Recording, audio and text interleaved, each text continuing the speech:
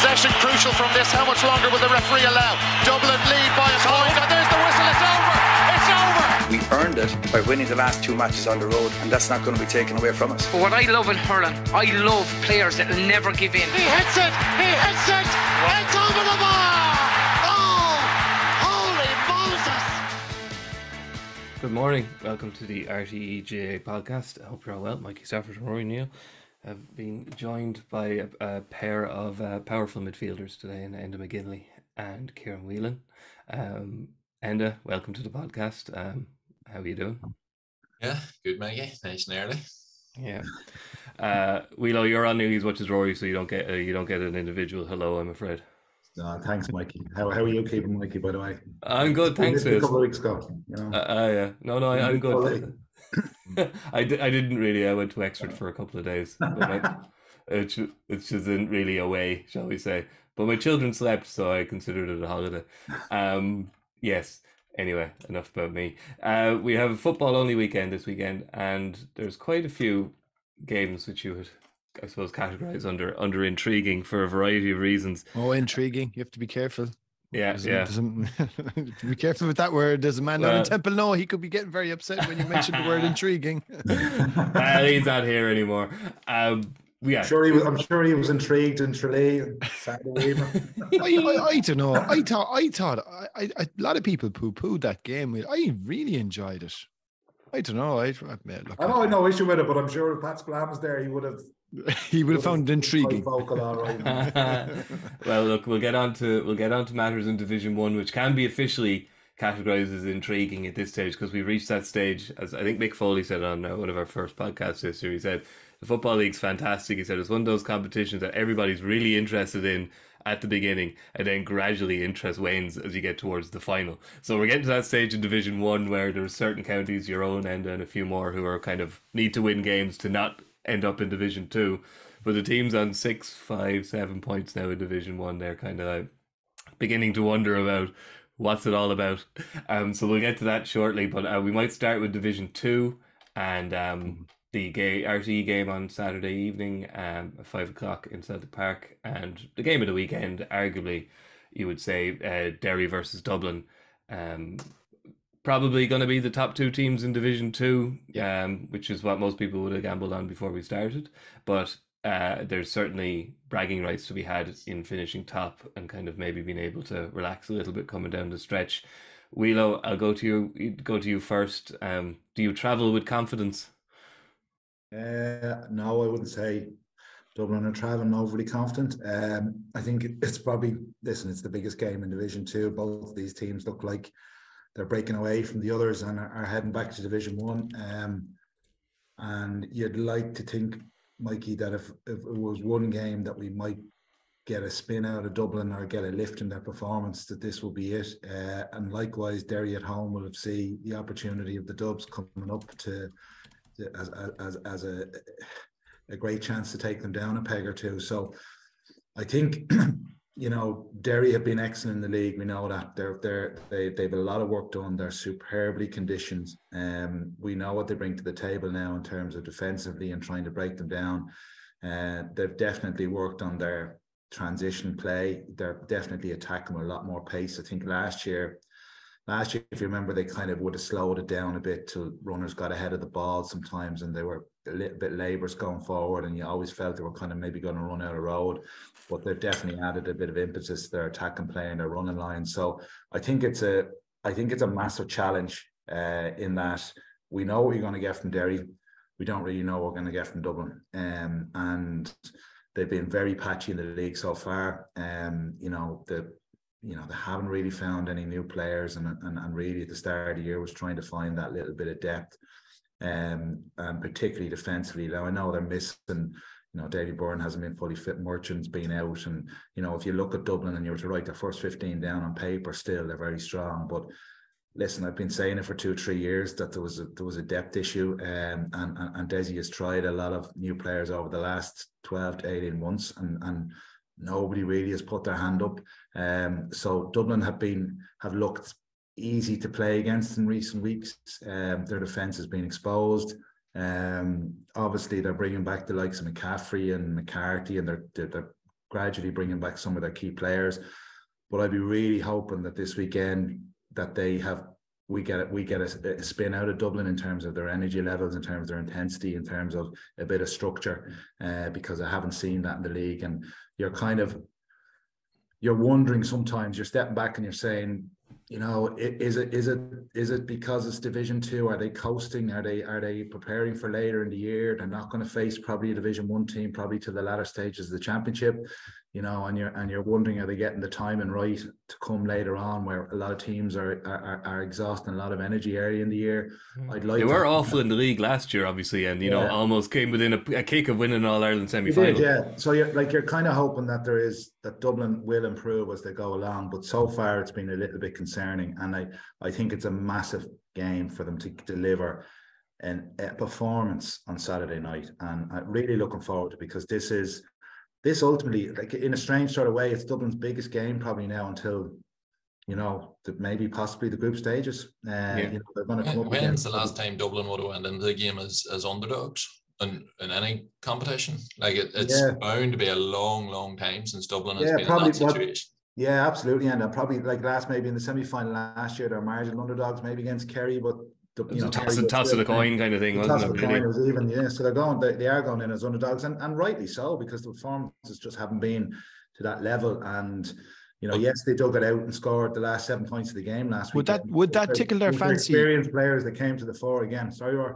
Would that tickle their fancy a little bit? Like, would that appeal to their ego? Would that maybe light a little bit of a fire under them and maybe give us, would you think, is that something that they could go up there saying, hang on a second, we're Dublin, and I don't know. You still have that core of experienced winners, like, in Fentons, your Kilkennys, your Con O'Callans, your James McCarthy's. These guys will drive the agenda.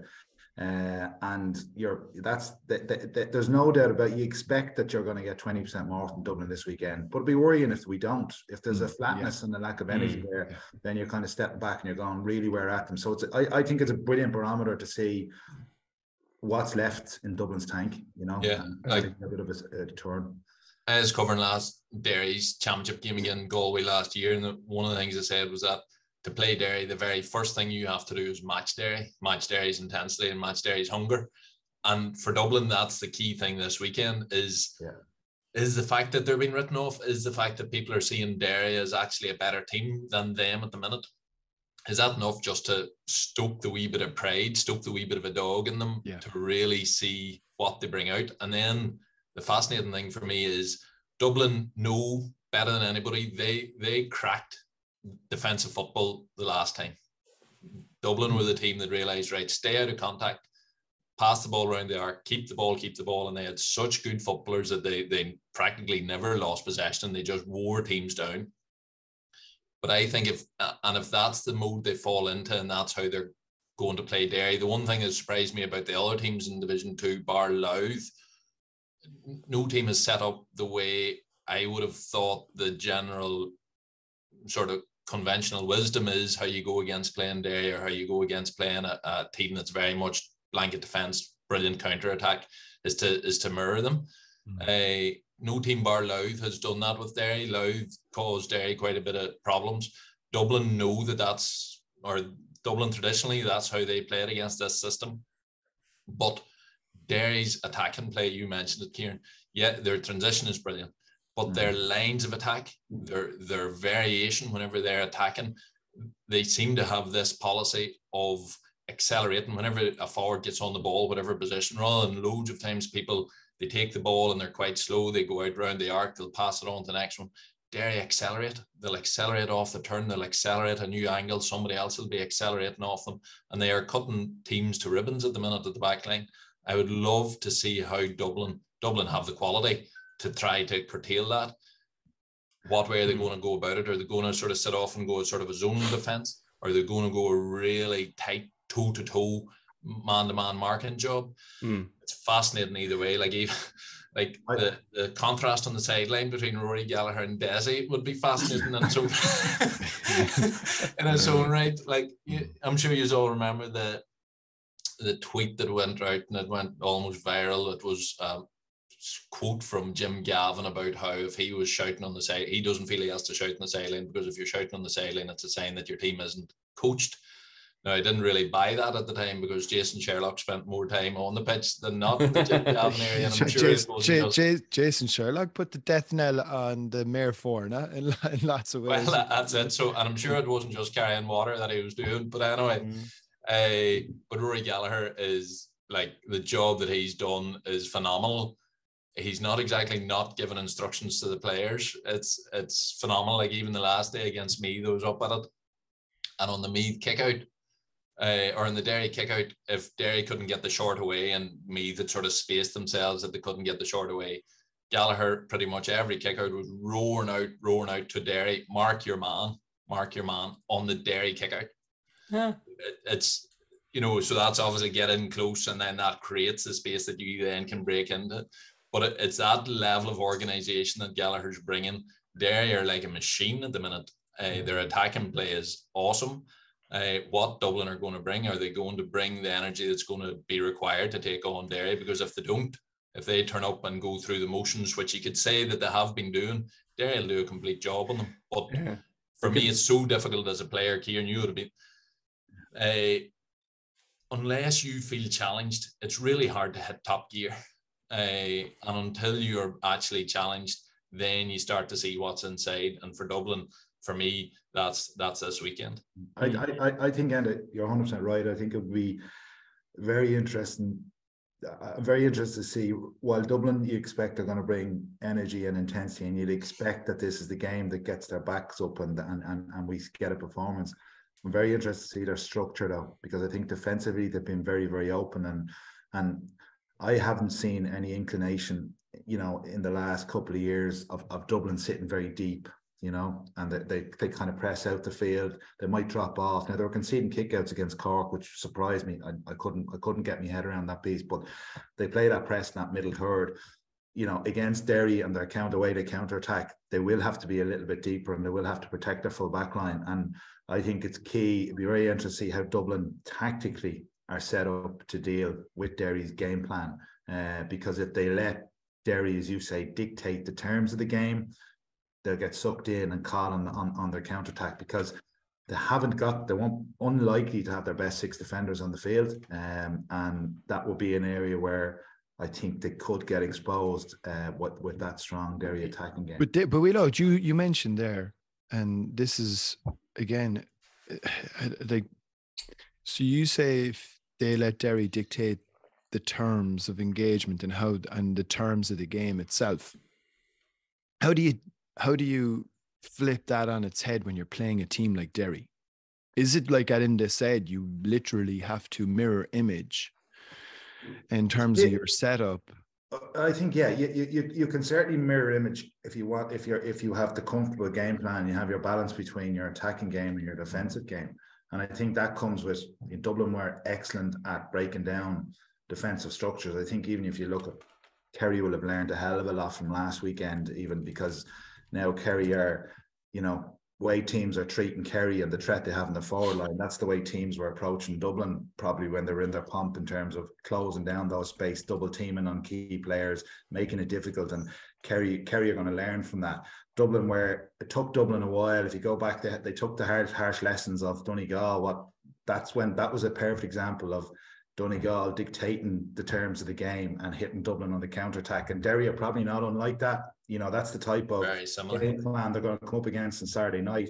So it's really making sure they're not vulnerable on the counter-attack, Rory, holding their position and their structure defensively, while also being patient, I suppose, and breaking down the Kerry defence, Derry defence. So they have to get a balance to their game. But Dublin, I think, for the last couple of years have been playing just, they'll play on the front foot, and they're the type of team that are comfortable in saying, right, we'll play you whatever way you want, and we'll back ourselves when we beat you. But the way they're performing at the moment, they can't go with that approach. Whelo, on midfield, I suppose, is very interesting, because Derry, obviously, with the discovery of Owen McAvoy at full back, have been able to move Brendan Rodgers to midfield, and he looks, himself and Conor Glass just look like, if you were to pick a midfield pairing, you know, that Rory Gallagher would like, that would be the engine room of a non-stop footballing machine like Derry, they'd be the two you choose.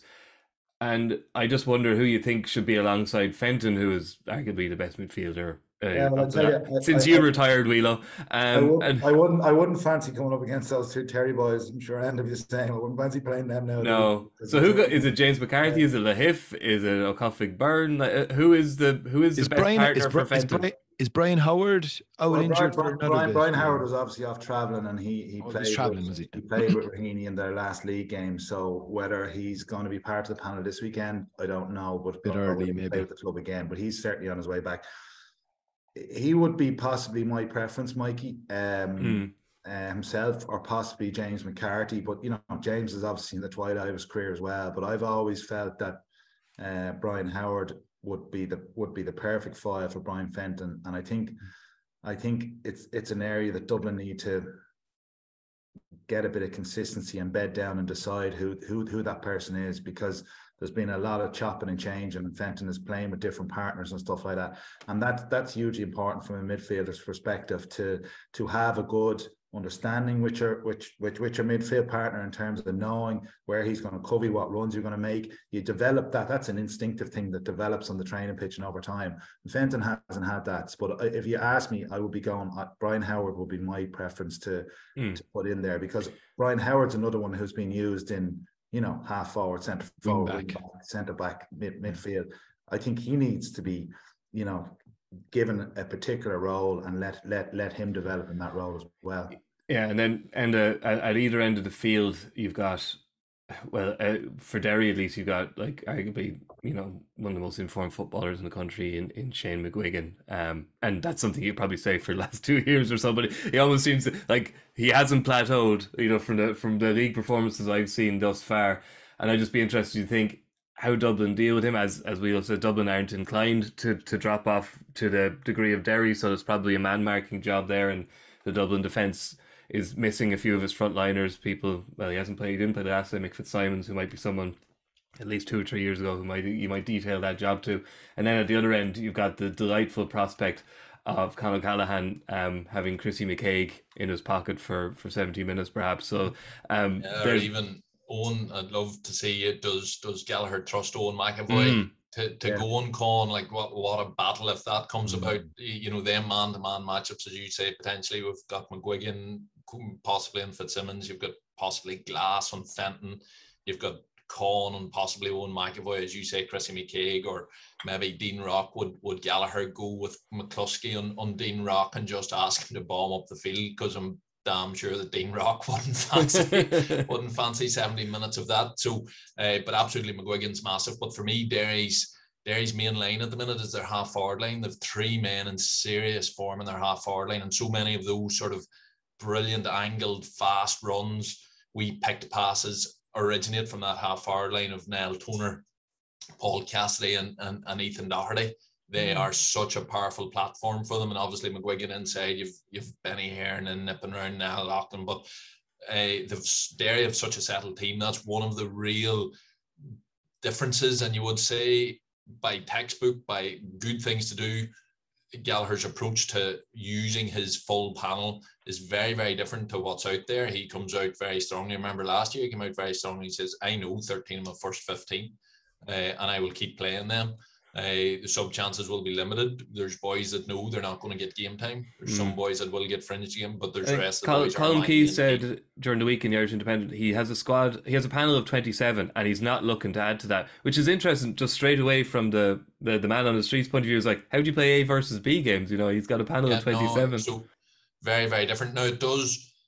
Derry's, we talk about depth. We talk about depth across lots of teams. We don't really focus on Derry's depth because they're doing so well. But they have very, very little in terms of off the bench. They have 2 or 3 boys that they turn to regularly to come in and finish out games. But they've very little experience. Gallagher's approach, while absolutely brilliant, has an attrition rate. There are several good footballers that are not now with Derry this year. Again, there's no spotlight on that because they're going so well. Their team knows each other like the back of their hand because they played practically every Mechanic Cup game together and every game last season together. Obviously, that runs into trouble if they get injuries. They haven't to date. But Their forward line is brilliant. They know each other so well, as I'm saying. Half forward line in particular is Dublin's big line to try and take down. Their movement and the amount of running they do in the course of a game is something else at the minute, and they're all in form. Yeah. Rory, it does feel like that there's no hiding place in this game. It's hard to make the argument, it's just the league. The 2 points is important. You want to finish top of the table. But also, to say, like, Dublin's season needs a spark. And I'd say Rory Gallagher feels he needs, having not made it out of Division 2 last year, he needs the vindication of finishing top this year and also beating a team who everybody sees as a Division 1 team just on a holiday. Layers and layers of, what was the word we mentioned at the start? Intrigue. I think there's so many layers to it, and it'll make for, I think, a absolutely fascinating contest. Can't wait for it. The Derry missing out on promotion to Division 1 last year, I think rankles with them in a big way. For me, and from what I've seen so far, they're the best team in Ulster by a distance, actually, by a good bit, and they're in Division 2, which is bonkers when you think that there's 4 Ulster teams in Division 1. So I think it'll be a fantastic test for Dublin. It's a brilliant game in many ways for Dessie Farrell, because he's going to find out exactly now where he stands. The chances are both of these teams are going to be promoted anyway. So this is it's a game coming at the perfect time for both teams. And I think both managers will find out so much. It's an ideal game, actually. But I think, yeah, I think Dublin will find it tough up there. There's no doubt about it. The only question mark, and to be interested to get your views on as well, is that when you look at, obviously they've missed out on promotion, and they've put a lot of energy into the league and the McKenna Cup, and obviously a lot of work done before Christmas, and they're reigning Ulster champions, and a very tight panel. Yeah. It was a very compact season, and they're playing at a very high level in February, and they've to continue that on now to probably have ambitions of winning Ulster again, and then into a group system. You just wonder, will they have the legs? Will the engine go? Because the type of game they play, is it sustainable? That would be the only thing you'd have. No, I'd fully agree. That, even in his treatment of Gallagher's approach to the Glen players, straight back in, unbelievably ruthless and focused. But the players are all in the same boat. Now, when that's going well, and you're playing. They're running with a wind at their back that's just phenomenal at the minute. Will it run out? That would be conventional wisdom, that you don't want to peak in the season too early. Derry are flat out. I don't see that they're playing at 90% and that there's another level here. Nope, they are going flat out. But Gallagher is a unique individual in terms of what he's getting out of them fellas is phenomenal. So it'll be very interesting to see, can they maintain it? But they're great to watch at the minute. Saturday, I honestly cannot wait. It is probably the league game of the year so far, and the fact that it's in Division 2 says a lot. But yeah, I can't wait for it. It's just set up perfectly. Like, I remember, I think it was against Meath, the reporter put to Gallagher that Dublin were probably the accepted number 1, and does he feel he's in a position for number 2? I was just looking at it. Who is that brave person? And I just thought, there's team talk sorted. Yeah, Jesus. And just a note before we move on to another game in Division 2, a draw won't do Dublin much good. Scoring difference, Derry plus 40 points, Dublin plus 13 points. So the other thing, Mikey, is they're likely to have to play each other in Croke Park in a few weeks' time. That's the thing. You can't avoid the old final when you want to get promoted, can you? There's no pulling up the handbrake in Division 2. The one thing about the finals are, I think I would have always had a slight bit of an issue about it, the value of league finals, particularly in Division 1. But when it's 1 week out from Championship, or 2 weeks out from Championship, them's not going to be games that I think teams are going to be going flat out. Gallagher's going to find 15 players from outside the 27 to play in it, probably. You get Glenn to play it for him. So the other game in particular, Rory, I think you wanted to mention, just because of how seismic it could be. Just a quick outline on Division 2. So you got Derry and Dublin on 8 points. You got Cork, Louth and Meath on 4 points. He got Clare and Kildare on 2 and Limerick on none. So I suppose, Rory, the accepted thinking is one more win for Cork, Louth and Meath, and they'd probably not be safe, but be breathing a little bit easier. Whereas if Limerick, Kildare and Clare don't start picking up points soon, they're going to be very worried, which brings us to RD on Sunday and Louth versus Kildare. And Louth have had a lot of very tricky fixtures, I think, starting out, but have impressed, as Enda mentioned, like how Mickey Hart approached Derry, whereas Kildare did okay against Dublin and got a good win against Clare, wasn't it? And since then, it's kind of been, it hasn't been so good. And last week's horror show against Derry wouldn't have Lily Whites travelling up to RD with much confidence. You could probably say as well they were really lucky to get the win below an Ennis. I mean, it was 15-12. According to David Tuberty, yeah. Yeah, it was 15-12 in the 71st minute. They won the game 16-15. And you could easily make the argument that Kildare could be sitting on 0 points. We asked the question when we were here on Monday morning, what's going on in Kildare? You just don't know. And they've had 2 absolute hammerings at home. And, I don't know. I mean, it's a bit of a puzzle. I'd imagine some really good people involved there, but I think the result of the last weekend, which was Louth overturning Meath, has given them a massive injection of oxygen in terms of their ability to stay in Division 2. And at home this weekend against a Kildare team with a very brittle level of confidence, that game has all the makings of potentially, if Louth were to win that, and then you're looking at a situation where Kildare were being touted as potentially the second best team in Leinster, and they're heading for the Tally Cup. Oh, my goodness, It's Whelo. Not that the Dub would ever take any delight in their neighbours' misfortunes, but it's been kind of drop off because Kildare, while they went down last year with Dublin, they kind of, there was a few moral victories and a few actual victories, but people were kind of thinking they didn't look out of place in Division 1 altogether. And this year they almost look out of place in Division 2. It is, like, I know now they've had a couple of key, like Daniel Flynn's kind of come back to fitness, and he is every team has that, though. Yeah. Mikey. I don't think they can use that as an excuse. It's not an excuse, but it's a factor as well. I think, Mikey, last year the home form was good, and people probably say they're a little bit unlucky, and it was first year management, and there was probably an element of bounce. And I think when you look at the National League from the last 4 rounds, you can kind of accept teams will have maybe one bad performance, or they're going through a training block, or one day it doesn't happen, and that's acceptable. I think every consistency is a challenge for every team, but when you're consistently bad, it's a problem.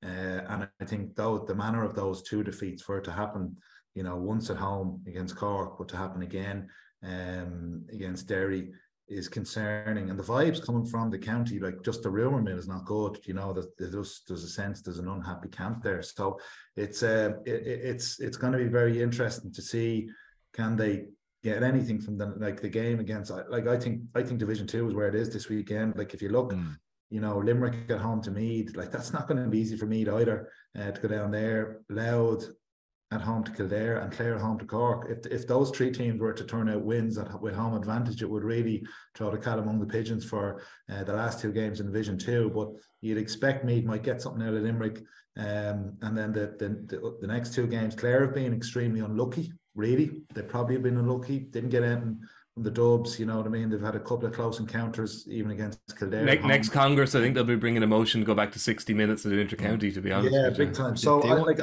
they won't be one bit worried about Cork either, Whelo. They won't be one bit worried. Absolutely not. Even though Cork are going well, you'd expect that.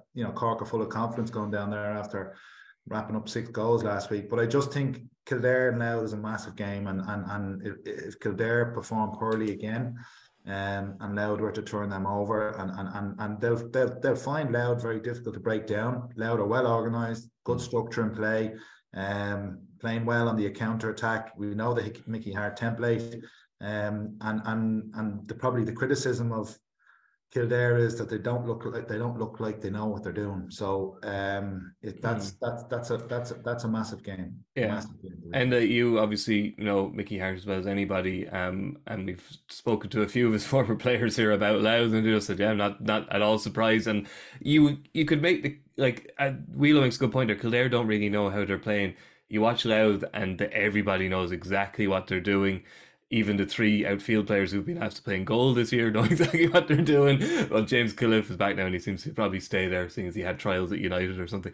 But they know exactly what they're doing. And I would go so far as to say, if it wasn't this unusual year in Division 2 where you have the Ulster champions and Dublin, I'd say Mickey Hart would be looking at this saying, we could be in Division 1 next year, lads. I think we're good enough. And I think he might accept that that's not the reality this year, but he's building something, and there's no doubt that they have, especially in the forwards, some incredibly talented footballers. I can guarantee you that Mickey would have been thinking he could have been in Division 1 this year as well as that. No, Louth, typical of a lot of teams, it's been quite a funny season for them in that they should have beat Clare. So while Clare have been just about the unluckiest team in the country the last 2 weeks, they took a huge chunk of luck. I think they were 5 down going into injury time against Louth in the first game at home. Yeah. And Louth somehow managed to lose it by a point, and that seemed to be a massive one. But their last 2 wins have been massive. Now, Louth's win against Meath were in a really strong position. They were 5 up, and then a pass got intercepted right out in midfield with nobody at home. So you can say that was either unlucky or one mistake cost them very, very dear, because Louth then got right back at them.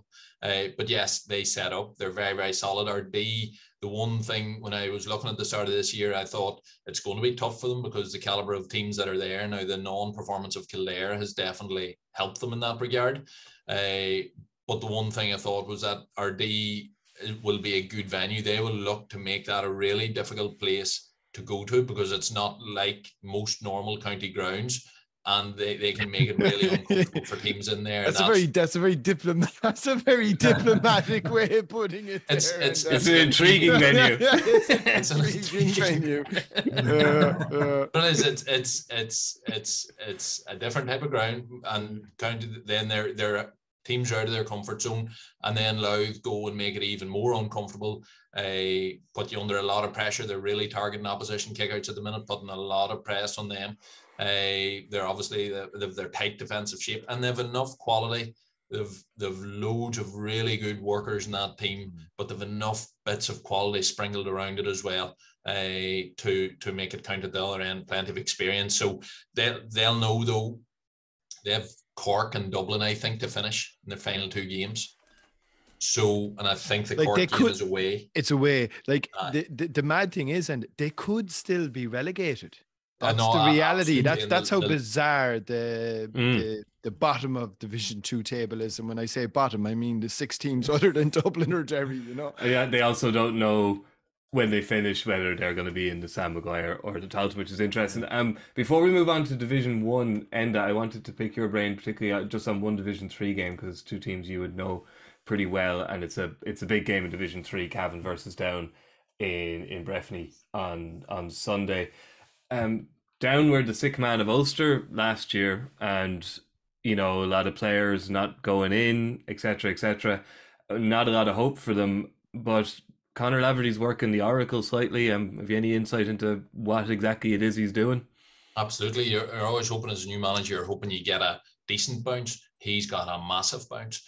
His personality is one of those ultra sort of charismatic. He will take people with him. He will energize the entire group. He has worked them exceptionally hard fitness-wise. It has been old school. He has worked them very, very hard. Kilcoo weren't noted to be unfit. And the first thing Kilcoo would always have done is match anybody in terms of their work rate and their desire and all of that. And that has been absent, to be honest. That has been absent for Down for the last couple of years. Since O'Connor went, that was target number 1. These boys are going to work. They're still a fairly inexperienced team. They're not the finished article, but it's Division 3 you're living in. And from my experience there, every team has a chance. It is trying to cut out the wee mistakes, and then it's maintaining that belief right to the very end of games, and maintaining that sort of solidity right to the very end of games, and being able to ride it out, because so many games are decided on wee silly mistakes that creep in, or purple bad patches in games that go on for too long because you don't have the game management to sort of switch it around or to shut it down whenever things are going badly. So he's got them going really, really solidly. And then you get the wee bit of momentum and the wee bit of boost. And all of those teams in Division 3 are in a difficult enough place. Either they've just come down or they've come up. There's a lot of change of management in there. But Cavan's going to be a massive test. Cavan, for me, even last year when they were in Division 4, whenever I started studying them, they looked like a Division 2 team physically. Unreal. Mikey Graham, the job he's done to be able to hold a huge panel of boys together that are very experienced, that are at a great age now. I think Cavan, a wee bit like Dublin, Derry, they look like a team that's in the division below where they should be. So that'll be Down's big test on this weekend. Yeah, and then just while we're there, on your own former charges, they're kind of getting sucked into it down there now at the moment with winless Tipperary Longford, who managed to avoid winning last week when they played each other, and Antrim of Westmeath away this weekend. So that it does look a bit sticky for them at the moment. Yeah, they were Sean Quigley'd last weekend, unfortunately. Not the first and not the last. Yeah, absolutely. So yeah, very disappointing. They were in a really, really strong position. They had a great result down in Tipperary. Were in a really strong position again for Fermanagh, and then just the wheels came off the wagon and Fermanagh got a brilliant run at them at the end. And obviously you have to be unlucky too to lose with a last minute goal. Like, that's always a sucker punch. But yes, they're dragged right back down into Westmeath. Going down to Westmeath and sort of needing points is not really where you want to be. But again, I think Longford is really struggling in Division 3 there, and I think Tipperary are struggling as well. So I would imagine those two for me would still be favourites to go down unless something suddenly changes. Yeah, it's as I said, the quality isn't quite what it is in Division 2, but Division 3 is always quite intriguing too, because nobody wants to get sucked down to the home of Wexford and Waterford, which is known as Division 4. We won't go there. We did enough bleak Wexford GA chat on Monday. I get a week off when it's only football. Whelo, back up to Division 1 to the nosebleed seats there. I guess when we get into the intriguing games now, shall we copyright Pat Spillane? And Roscommon Mayo is that game, I think, 2:45 in the Hyde on Sunday. The risk for both of them here is that they win and end up in a league final. And what would be worse is if they ended up in a league final against each other, because then they'd be playing each other 3 times in the space of about 2 months, and with a Connacht quarterfinal looming. Actually, Mikey, it's an interesting point that actually I was working it out last night just before. Sorry, Whelo, to cut in. You could have a situation whereby they could end up playing each other in theory, not by any means given, but between FBD League, National League, Division 1 final, we know they're going to meet in the championship, and they could end up in the same round robin group as well. So they could end up playing each other 6, maybe certainly 6 times over the course, and that's one of the quirks of this new particular calendar. And I think it's a dangerous thing when 2 counties that are in close proximity end up meeting each other that regularly. I've seen it before with my own county and how toxic the relationship can get, and I'm sure Enda has plenty of experience going back to 03, 04, 05 with Tyrone and Armagh, and how it's not necessarily the most healthiest of situations when you're meeting that often, but look, that's where we are. Yeah. So Whelo, what do they do here? Does Davy Burke kind of do a bit of experimentation here? Play the Murtas, one of the Murtas in goal, one at full back. Does Aidan O'Shea move to I don't know, wing back? Does Kevin McStay do some serious experimenting here? Like we talked here about the handbrake or the parachute, and Eamon made the fair point that that's not a very easy thing to do. You don't send a team out to lose, but you can send them out to try something new, I guess, can you? I think, Mike, it's fair to say this game is intriguing, isn't it?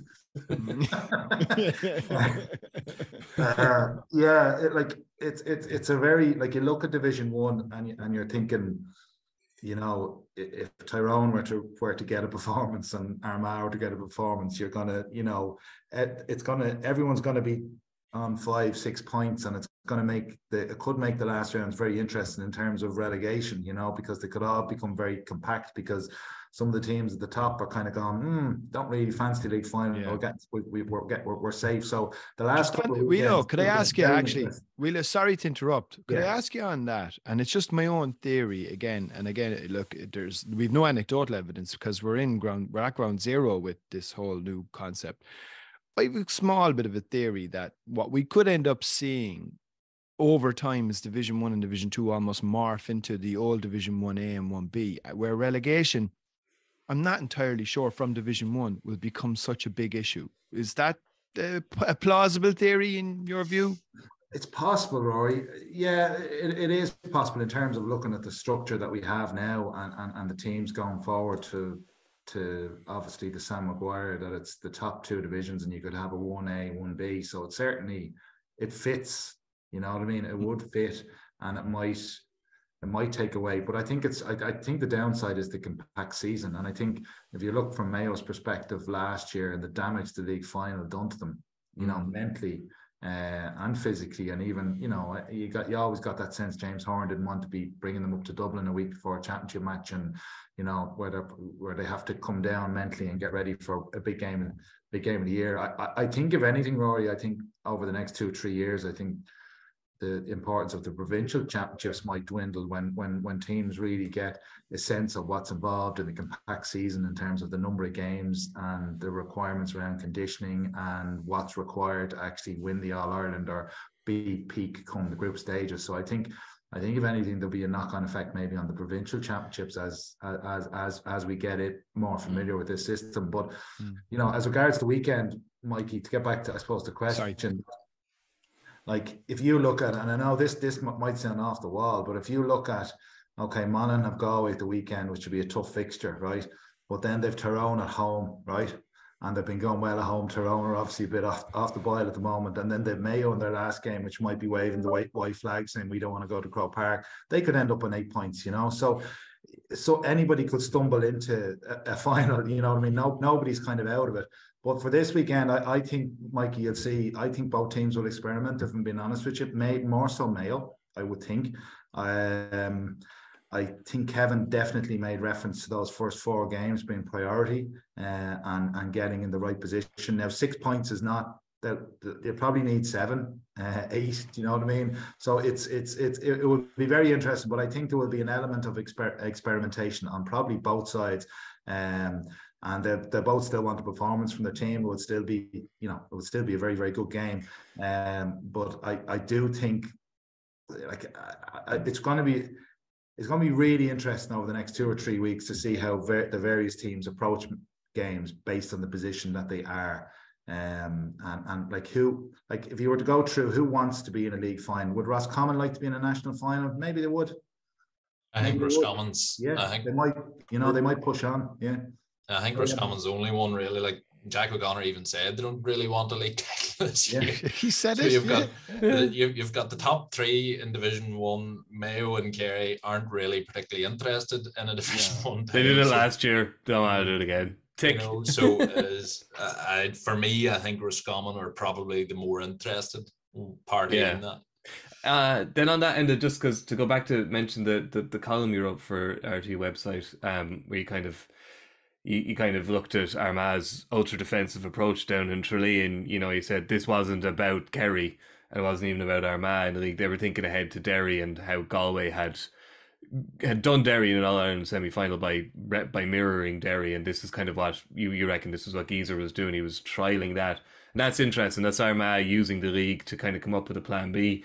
So maybe, Nick, who else has a plan B or needs a plan B? I would say Kevin McStade's Mayo thus far, they have a plan A and it's working very, very, very well. They're scoring a lot of goals. Aidan McShea is 75-80% of the game playing as an inside forward, and they're trying to play him 20-30 yard passes and people buzzing off him. It works very well. Is Roscommon the game for Kevin McStade to say, okay, now we're going to try and rope a dope Roscommon, because our Roscommon team, you can feasibly say, oh, they're a bit, they're not Kerry in attack. So is that the game to try ultra defensive, or do they try? Is it a matter of trying different personnel, or do you think there is something Kevin McStade could do this weekend? for me, for them, it's more maybe looking at your matchups. Have you got, because he's lost the likes of Oisin Mullen and Lee Keegan from last year, who would be your go-to sort of man markers for the likes of Enda Smith and that. So it gives, for me, a match like this, that the end result isn't particularly important for both teams. It gives them a chance to look at defenders on direct opponents, because no matter whether the team doesn't want a win or not, an individual player can weigh up and get the measure of somebody else, because whenever two boys are going against each other, that battle itself will be going okay. So I think both managers can look at their sort of their potential matchups that are obviously always important in any championship game, and that may be the most important thing to come out of this weekend for Mayo. But in terms of a plan B, Mayo's flying at the minute, obviously, but I do maintain that for any team to win something, they'll either have games or opponents where they have to set up slightly differently and alter that dial to a wee bit more defensive or not. But there'll also be moments in a game, if you're 2-3 points up and you lose a man to a black card or a red card in the final 10 minutes, you need to be able to control that game. You need to be able to shut down, or if you have a black card paid in the middle of the game, you need to be able to manage that period, shut it down a wee bit, and then go a wee bit more. If you're an absolute toe-to-toe team and you're down a man, if you keep trying to be that gung-ho during that period, that could be the illusion of the game right there and then. So I think every team needs to have that ability that they can condense, that they can maybe give the opposition their kick out and see what they look like whenever they're doing that. If you're trying that for the first time in a huge championship game in Croke Park, that's not exactly where you want to be doing that. All teams, for me, are playing a version of the similar game at the minute, where at times they will get multiple bodies back. If it's not 13 bodies, it's 15 bodies, but the difference in that is slight. And all teams are pushing men hard up the pitch when they get the chances. Again, slightly different. Derry's putting 3 right inside the full forward line. Others are trying a more long ball. There's just sort of a slight difference in how much long ball some teams are playing than others, and that's maybe to do with who's inside and who's the target in there. So, but they're all variations. But I think you have to have an ability to turn the dial towards defensive. Or if you're chasing a game, if you're 2 points down, and as Derry found out last year, they didn't have the ability to go front foot. So they need to see, can they go and chase a game? Yeah. Can they be 2-3 points down and just go? And I think the league, bottom line, the league should be about development. Yes, you're looking your squad depth, and that's important to get your personnel. But I think there's nothing like an acid test for your system and your ability to tweak things as trying something different in the league.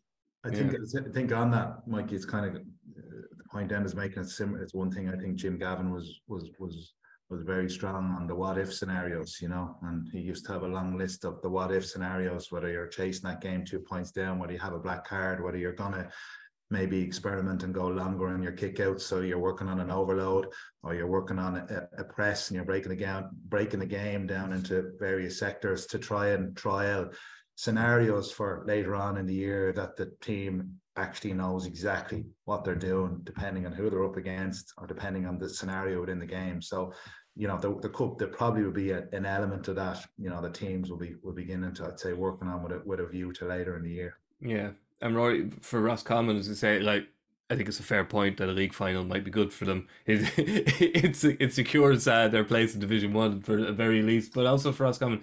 Davy Burke has trialled a lot of players. He's brought in he's got a new goalkeeper, he's got a new corner forward, he's got a couple of new backs, and then you look at the you look at the bench, Rory, and he's got Donny Smith, Connor Cox, kind of Niall Kilroy coming off bench. So there's a little bit of depth there for Roscommon. So I'd say Davy Burke, as much as anything, is probably just wanting to try and kind of mix and match and kind of blend his personnel a bit, I'd say, because he has, for County to come up from Division 2, compared to Derry, you'd say they have more squad depth than Derry, shall we say. So he has things to play with and combinations to try, I think.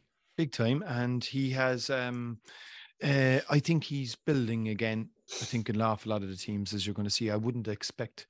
Be very interesting to see their team selection. Will we see Enda Smith, for instance, this weekend? Maybe not. I think you might see the cotton wool come out a little bit for a couple of these players, and we will see, lads getting an opportunity to play this weekend. Like, the reality is facing into a Connacht Championship. Connacht is fascinating for me, given the fact that the proximity of the championship now is so close and 6 weeks away, less than 6 weeks away now. And all the top teams are on one side.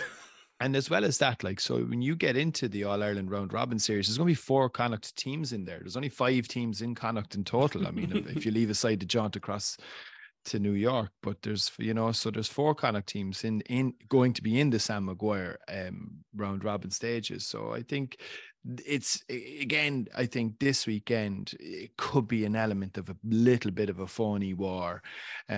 But there'll still be a massive crowd in the Hyde, and I think whatever 2 teams get put out onto the field, as I was saying earlier, when it's 2 neighbouring counties, it'll have a derby feel, and whoever's out there will go hammer and tongs. But I just think in terms of team selection will be really interesting, and it could. Yeah, it'll still be a very good game. Looking forward to it. It's live, I think, on TG Car 2:45. So yeah, but at the same time, everything now is going to have a caveat attached, I think, as we approach the concluding stages. You mentioned the makeup of the All Ireland and how many teams from each province. Like, if Westmeath somehow make it to a Leinster final, can they against Dublin? There could be 2 Leinster teams in the. Well, there's guaranteed to be 2 because that's what I mean. 2 provincial finalists, guaranteed. But if Westmeath, as the Celtic Cup winners of last year, make it to a provincial final, I'd say you'd have 2 Leinster teams. But anyway, sorry, my woes of Leinster GAA keep sleeping in here, lads. Apologies. Speaking of woes, there's a segue. Enda onto your native county. As you said before we came on here we were talking about getting away with it. We were talking about teams needing a plan B, and Enda said, well, we do with a plan A at the moment. Tyrone v Kerry, obviously the league meeting of a couple of years ago is storied at this stage. How a good hiding from Kerry was the springboard for Tyrone's All-Ireland victory. I don't think they want to hide in this weekend. I think they need 2 points rather desperately, don't they? And at the moment, you're looking at them and you're just talking about a spark needed by Dublin. That's only kind of almost a philosophical spark they need. Like, Tyrone need a real spark, don't they? Something has to happen soon. Yeah, I suppose the hope is that Mayo is that Kerry hammering of 2021, and that performance down in Mayo marks the bottom of the barrel. But Tyrone's in a difficult place at the minute. I suppose being semi-close to several of the lads in and around it, you just feel sorry as a player. We've all been part of teams that get into ruts, and Tyrone are in a rut. They're not playing well. That's bottom line. That's fairly obvious. But they're getting absolutely no rub of the green either. In that Roscommon game, in their first game, midway through that second half, they played against the wind. They'd reeled in the 5-point win, bang, bang, bang, really quick. They had a gilt-edged goal chance when Roscommon were on the ropes halfway. They take that. I think it was a Darry Canavan passed it through to Darren McCurry, and it just went away when the goal. It was almost easier to score, and just that wee bit of lack of luck. Again, Galway did a couple of really gilt-edged goal chances as well. Didn't take them, and it's a very different place. Where they are now, they are devoid of confidence. Big players for them are not in form, and the problem that happens or can happen around a squad is whenever a big player isn't in form, they're annoyed at themselves and they're focused on themselves and trying to get themselves right. And if you've your senior players in that sort of enough of them in that place, then the leadership and the energy to the group is off. It's not there. So they're playing with a lack of confidence and a lack of belief. They're not working particularly hard on the pitch, and that's massive. That's sort of ingredient one that you have to have. And then they're not getting the rub of the green. Now the rub of the green, you've no control over that. Your own form, there was basic errors in the last match that, like simple fist passes, simple fumbles, simple shots, that we're all human, so those mistakes can happen to anybody. But they should happen maybe once in an inter-county game, if that, and it should stand out as almost like a funny thing, and that's silly. It was happening repeatedly with Tyrone the last day, so they need to cut out the basic errors and get really, really focused on that. Get the energy back to where it is, and if they do that, maybe they also need something to just fall their way. Kerry coming up. that's a tough challenge, a scary challenge in some ways, and it's all about the mood within that camp, whether they feel that this is something that they can rise for. Bottom line though, Tyrone are sitting at the bottom of the mountain and they're looking up, and it's a tough climb, and they've got their medals in their pockets. A lot of them have medals in their pockets.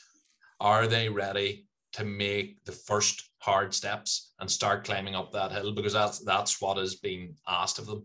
They are still, in terms of individual talent, they are still a really good team. They are a strong team. They're just a few wee things away from rediscovering that. But until they do and decide that they really want to climb that hill again, they're miles off it. For me, the game is such a high level at the minute that if you're in Division 1 and you're at 90%, you're in massive trouble, because the other teams are just so sharp, and I don't expect any mercy from Kerry, put it like that. It is curious though that Conor Myler, Kieran McGeary, Con Kilpatrick, Pádraig Campsey, it's so many players, so many key players, and so many kind of leaders within the team have all suffered a fall off in form at a very similar time. It's unusual or curious, I think. Is there any chance, Whelo, we're wringing our hands over like a consistent All-Ireland like challenger here because of early league form, and we're talking about the length of the season, and it's uncharted territory, and all counties and managers are going to approach it in different ways? Like, is there a chance Tyrone are just doing things differently here, and their training load or whatever is what's impacting them here, and perhaps they're playing the long game?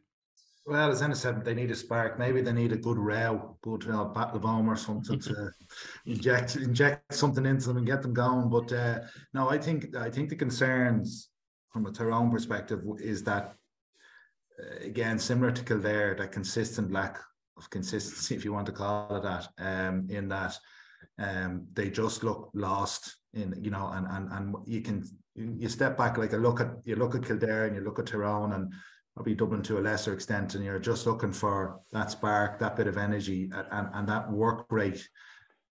That it's really that raw appetite and hunger, and Tyrone just don't look like to have that, because that's what they built their success on in the past. It's that intensity, the general basics of the game that just appear to be missing. I'm also a bit, I suppose, curious around their tactics, even the rotating full forward and moving Con Kilpatrick and Brian Kennedy in and out and stuff like that, and it doesn't appear to be working. And so I think tactically they've lost their way, and that their defensive shape is not there, and even going forward it's not there. And then when you've got your that energy in that middle third, which was the Mylers, the McGearys, they were the fulcrum point of that All-Ireland win 2 years ago, and the energy they brought to the middle third of the pitch. And when that's not there, it's concerning. So it's early in the year, Mikey, and I'm sure they can easily turn around one or two performances and get them back on track. But Sunday's a tough one. Kerry don't travel that particularly well, and similar to Dublin going to Derry, you would think that Tyrone, like it's such a strong rivalry, over the last couple of decades, that it'll trigger something for Tyrone. You would think that it would trigger something from Tyrone, and you'd see that bit of energy from them on Sunday. If you don't, similar to Kildare, it's a concern. Yeah, and home obviously will be a factor. We won't cover every game as and Armagh Donegal being on TV on Saturday night. We can discuss that on Monday. But Enda, they're an endless source of fascination for myself and Rory on this podcast every spring in their means of survival. And Monaghan, the death rights have been read after the first two rounds again. They're sitting pretty on 4 points, and I wouldn't bet against them getting a result against Galway on Sunday. I cannot. Wouldn't bet against them. Wouldn't bet against. I'd make them favourites. It's just from you'd obviously have scouted them and everything else, and like the fascinating thing for me is they regenerate every year. It's not a massive playing population every year, and they've regular change of managers. But they don't seem to be weakened. They're just, I think some of their neighbours must look at them and just wondering what the hell's going on. They're just a phenomenal team, I think. Yeah, I remember at the back of sort of my playing career, Tommy Freeman was the main man in the Monaghan attack, and it was always assumed whenever Tommy went, Monaghan's in trouble. That's them gone now, yeah. and they've been in trouble ever since. So obviously Manny has went now. McManus is obviously playing much less time now, but they got a massive stroke of luck in Jack McCarron's hamstring injury. I would say heart were truly in mouths, and it turned out it was a fairly minor one. I'm not sure which game. I think it was maybe game 1 or game 2. Yeah.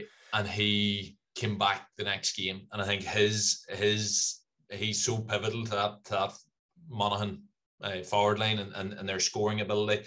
Micheál Bannigan, Conor McCarthy are really starting to look like a lovely, and that triumvirate is looking to carry a threat. Darren Hughes has returned. He's really nice and solid sitting in. Monaghan are a really steady, solid team. You should know a wee bit like Tyrone. You should know what you're getting when you're playing in Monaghan. That their work rate and their desire. They're playing for each other the whole time. Very, very tight unit. They should be defensively dogged back there, and they've got that back. But it's always sort of have they enough up front. And with those three fellas, they are able to get good scores. So Vinnie Corey will be like huge job to take on for Vinnie Corey, and for him to have rode out those first couple of losses, which is tough, and to keep the team right and to keep them there, and to come back now with 2 wins is massive. Not safe, but you just it's Monaghan. It's hard not to see that they're going to survive. Yeah, there was Whelo, like there was nobody rushing to take the job, shall we say, and you kind of look at it then and you're like, there's so much. I'd throw Sean Jones in there as well, just like a forward who's like very unpredictable and very like, he gives you something a little bit different, and like the playing talent is there, so you wonder why so many kind of managers, reportedly, we don't know how serious you are, kind of came in, had a look and said, nah, not for me. Yeah, well, I suppose you can look at that in a few ways. Maybe the process wasn't handled maybe greatly either as well. But Vinnie Corey obviously was, again, we know his legacy in Monaghan, and maybe it suited them better to have somebody going in that was ingrained in the county. And I think that timing was right in terms of, keeping the Darren Hughes involved, Ciaran Hughes and Conor McManus and stuff like that. They would have all soldiered with Vinny, and maybe ultimately it was the right call for them. But listen, they've been excellent at home, and as I said, they finish up against Mayo at home. I'm not too sure whether they're maybe away to Mayo, but they've certainly Tyrone at home as well. Could be the Mayo under 15s if Mayo go too well in the next couple of weeks. Like all of a sudden their season has turned around, but it was really, you kind of forget, maybe people were writing them off in those first couple of games, but they were missing a lot of their key players, and particularly I think the return of Darren Hughes in the centre of that defence, what he offers them there in terms of his smartness, his intelligence, knowing his reading of the game is excellent, and he is short of that defence knowing, and his experience, so yeah, like you just can never write them off, and they could still stumble into a league final if everyone else is trying to get out of it, or else they could be relegated. That's the fascinating thing. yeah. I can guarantee one thing: Monaghan will not be relegated. No. Like it is extraordinary, Mikey. They're in Division 1 since 2015, like 8 years. I just think I think I've said this before, a shining example for what you can achieve. And we're only a small county. I think they dispel that excuse better than anyone. Yeah, and we've been talking Monaghan up a bit. I think we'll have to get Malachy Clerkin on in the next few weeks for just to talk them down again. Give us some miserable inside line on Stony Monaghan. Grey soil. Yeah. We need that. Okay, gents, I think we might leave it at that. I think we've covered matters reasonably well. Obviously, that game, Dublin Derry, is on RTÉ2 on Saturday. Might break viewership figures for Division 2 Allianz League match. And you can keep across all the other games on radio with RTÉ Radio 1's Saturday Sport and Sunday Sport, and reports, reaction, live blogs, highlights, etc. on the RTÉ website and the RTÉ News app. So thank you, Enda, thank you, Whelo, thank you, Rory, and myself and Rory will be back again on Monday. So we'll chat to you then. Good luck. Crucial from this. How much longer will the referee allow? Dublin lead by a point, and there's the whistle. It's over. It's over. We earned it by winning the last 2 matches on the road, and that's not going to be taken away from us. But what I love in hurling, I love players that will never give in. He hits it.